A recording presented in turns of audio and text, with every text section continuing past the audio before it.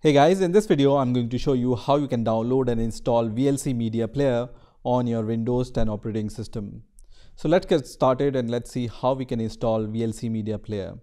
So first of all, open your favorite browser and search for VLC media player, and the first link which will appear here will be from videoland.org. So just click on this link. I'm going to give you the link in the description of this video also, so you can directly click that link.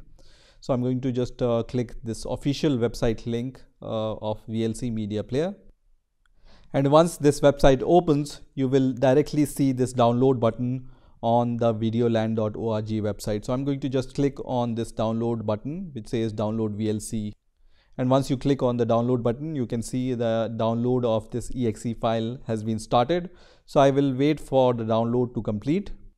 Now once this executable file is downloaded, I'm going to just click on this executable file, and I'm going to minimize the browser first of all. So click yes and minimize the browser.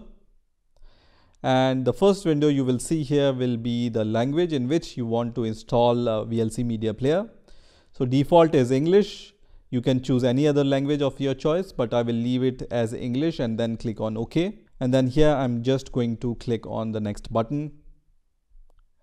And here you can read the license terms and conditions, and if you agree with those license terms and conditions, click on next, and just leave everything as default here and then click on next.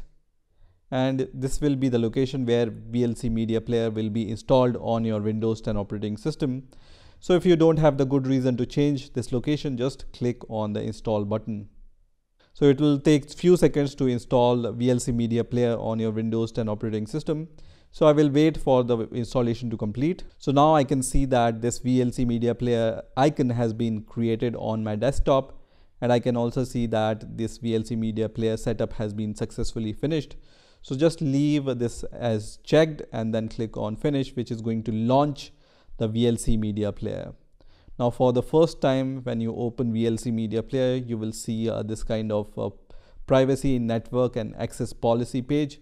So just click on continue now, and now you can use VLC media player on your Windows 10 operating system.